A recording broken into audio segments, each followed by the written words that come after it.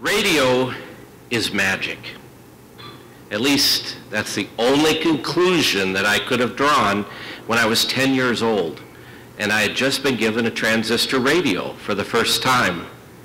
I remember like it was yesterday, standing in the backyard, took the antenna, pulled it up, turned it on, sound came out of it, music and words.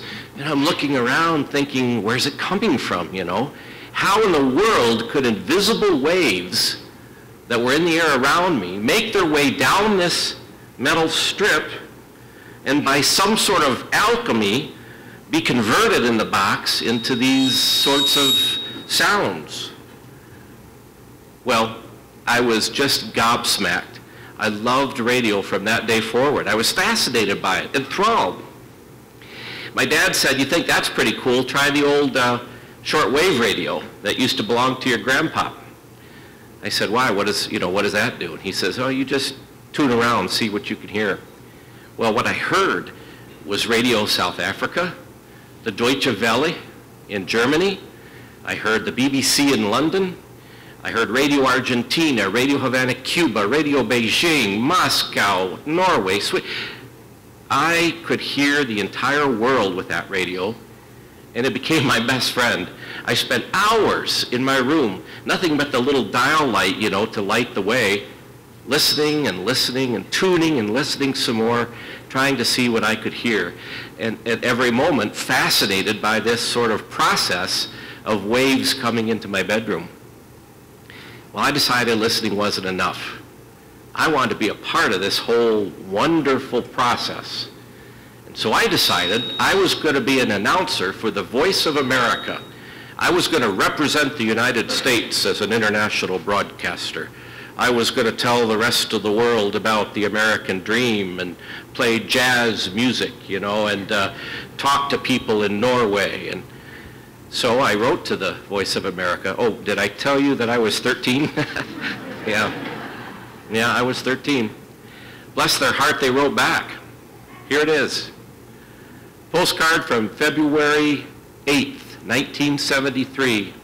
Monica Vallandigham, in her own hand, signed this. This is a picture of the transmitter in Dixon, California. But along with the postcard was a letter, very official stationery, from the United States Information Agency. And it said, if you'd like to be an announcer, here's the things you need to do.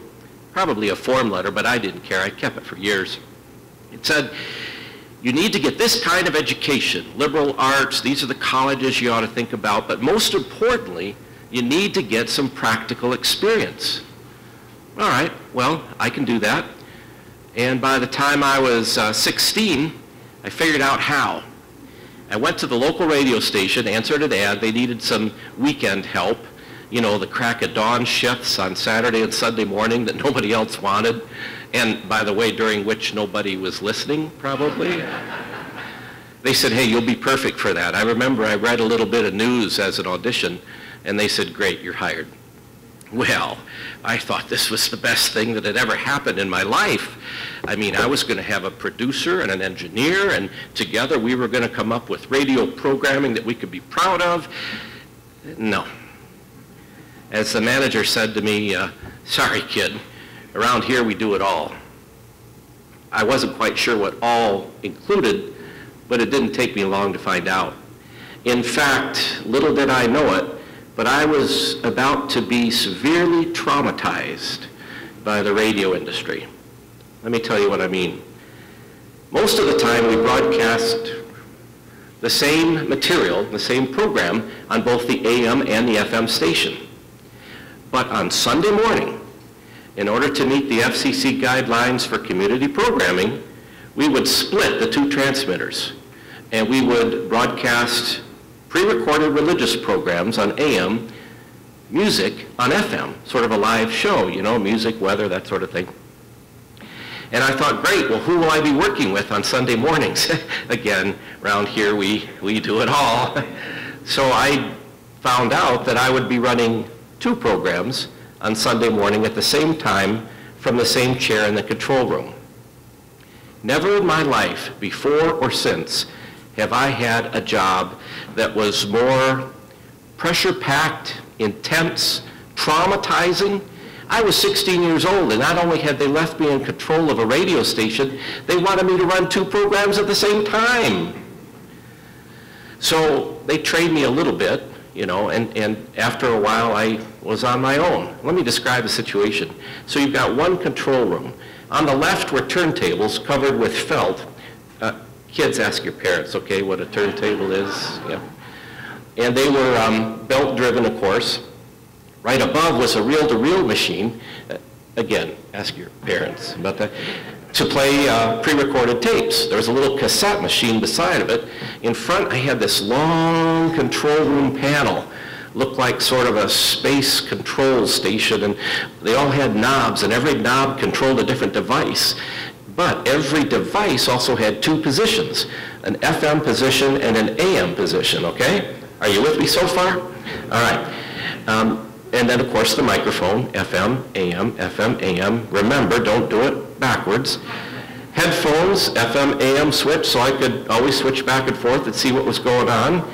And then we had a commercial deck here, we called it. Played little 8 tracks for commercials. So this is the way it started. 7 o'clock Sunday morning, my first newscast. It was a live newscast. I had to read it live. It had to be exactly 4.5 minutes.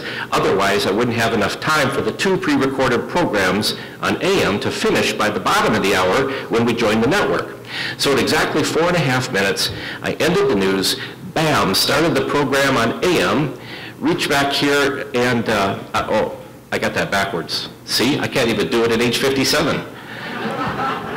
After the news, I would reach back and I would split the transmitters so that each one of them now had their own signal going out to them.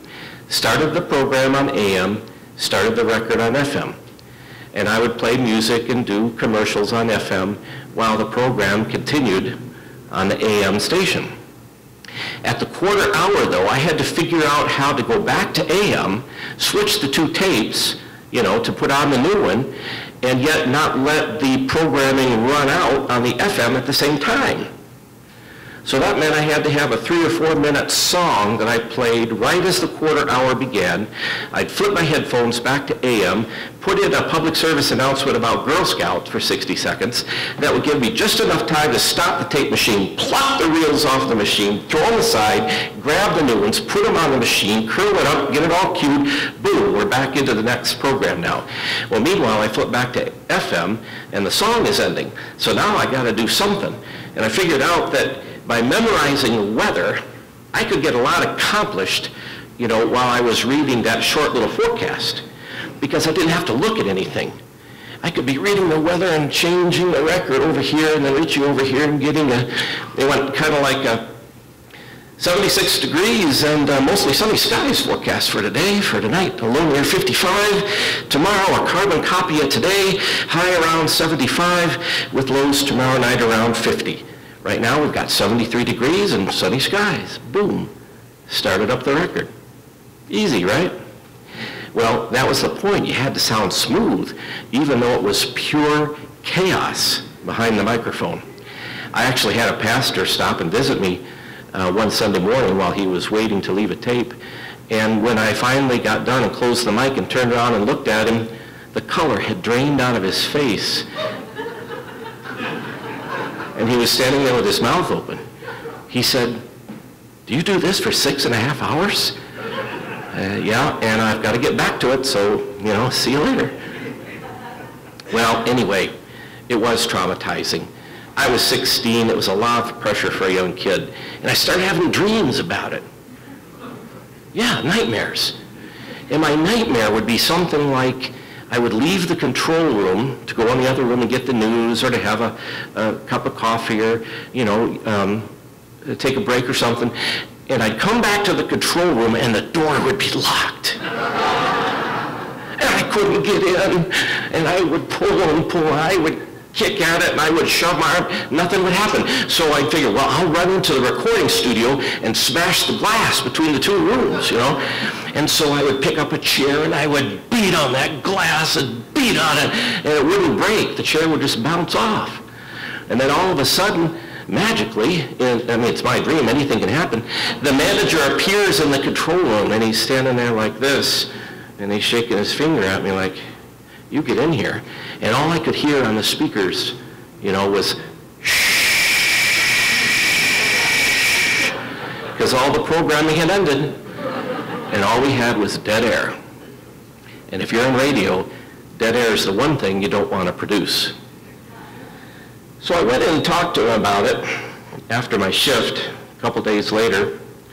I said, not only am I having this nightmare, but I'm having it repeatedly. I mean, a couple times a week, sometimes more. It's really bugging me. And I said, do you ever have that? Is it just me? And he kind of laughed and gave me this knowing smile, and he said, well, welcome to the fraternity. You're just having a dead air dream. You mean it's a thing? Oh, yeah, oh my God, yeah. He said, we all have them. And he said, my dream, for example, is the short arm dream. And I said, what do you mean? Well, he said, I'll dream that I'm in the control room, the shift's going along just fine, and the record's ending, and my arms shrink, and they're only 6 inches long, and I can't change the record, and I can't reach the microphone. He says, I wake up screaming. And I said, and you're okay with that? Well, he said, it comes with the territory. And I was 16. I had a lot of time to decide my career, and I decided that maybe I'd been a little hasty in choosing radio. So anyway, I abandoned the whole dream and went to work for a newspaper as a reporter and photographer, and had a nice long career as a journalist. Really enjoyed it. It was a good career move for me. And, I'm 57, as I mentioned, and I still have the dream. And I'm serious about this, and I've had it for 40 years. And I don't just have it, once in a while. I have it pretty doggone frequently. And it changes. I could tell you all different kinds of permutations and changes. But anyway, I asked my therapist about it. Yeah. She, being the positive person that she is, said, well, why don't you consider it a positive? She said, why don't you think about it as an early warning sign, maybe a red flag? Because when you're having this dream, you're most likely anxious about something when you go to sleep, and maybe it's a warning that you ought to think about that and try and resolve it when you're awake. Okay, I can go with that, I said. Yeah, she said, just think about it as an early warning, a positive thing. So I guess that even though I've given up my dream about being in radio as an announcer, I've come to embrace the nightmare that the pursuit of the dream has given me.